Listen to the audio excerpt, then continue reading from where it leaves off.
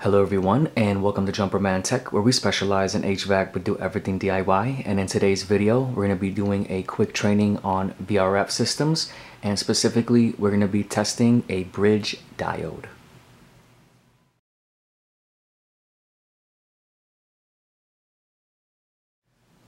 Thank you to everyone tuning in to Jumperman Tech. In today's video, we're going to be doing a VRF systems training.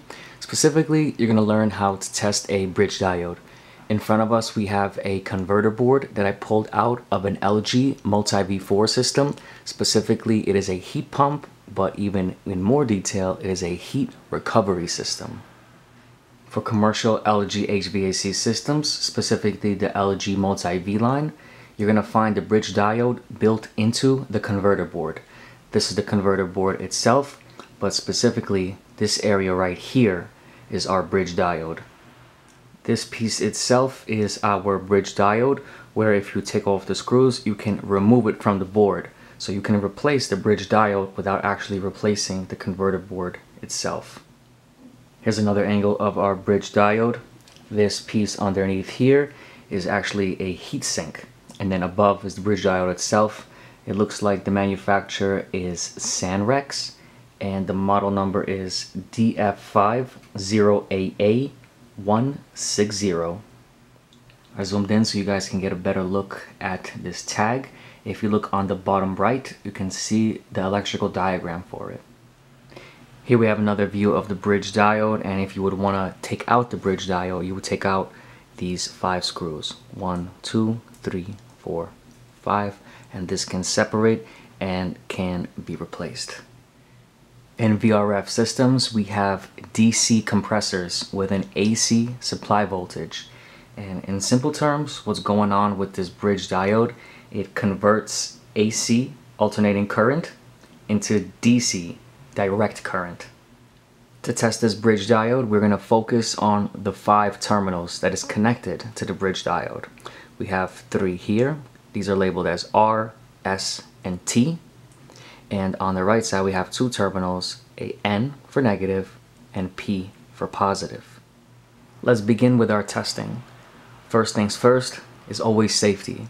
What you're going to want to do in a real-life application is turn the power off, and I'd give it 5 minutes, and specifically in this kind of system, so everything can de-energize. Keep in mind, this is not like your regular AC HVAC system.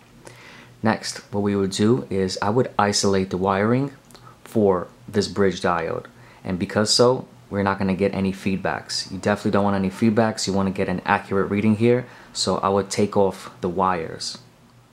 Once we are safe with the power off and the board is isolated so we do not have any false readings, we can begin testing. I'm going to link in a picture so you guys can see specifically how to test this.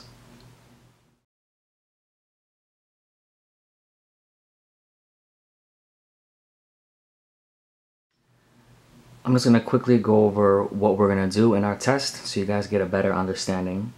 So in this case, you're going to need a meter that reads diode.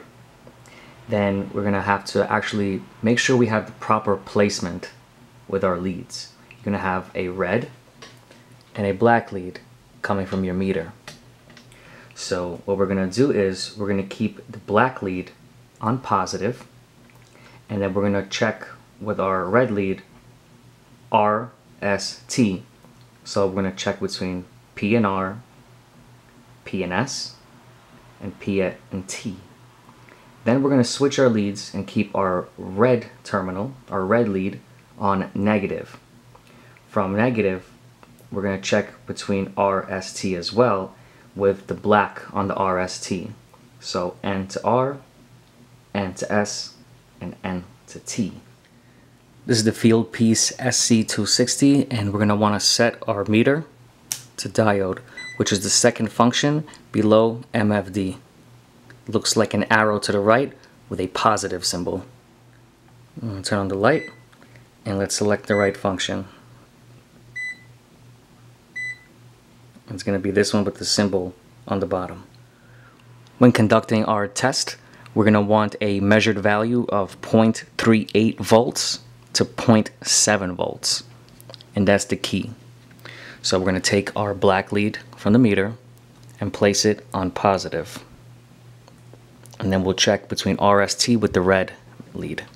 So between positive and R, we have 0.46, positive and S, 0.46, and then positive and T, we have 0.46.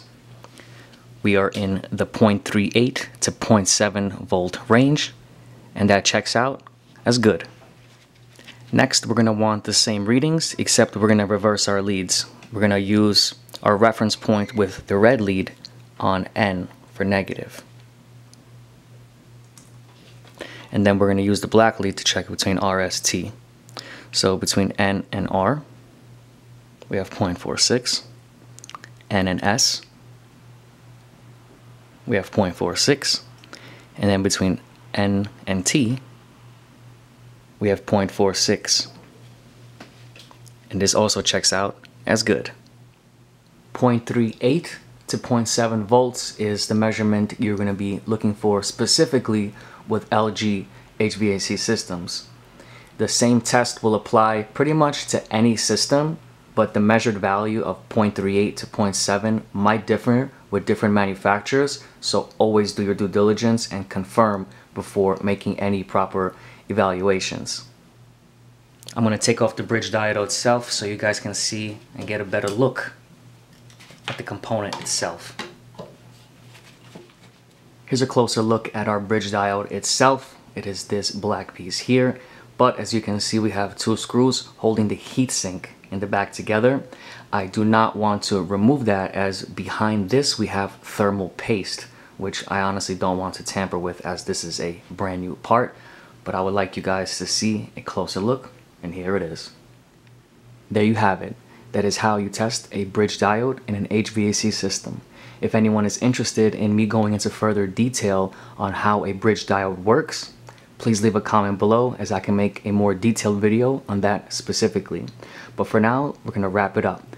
If anyone found this video interesting or helpful, please drop a like, comment, and subscribe to come out with new videos every week. And I'll catch you all next time.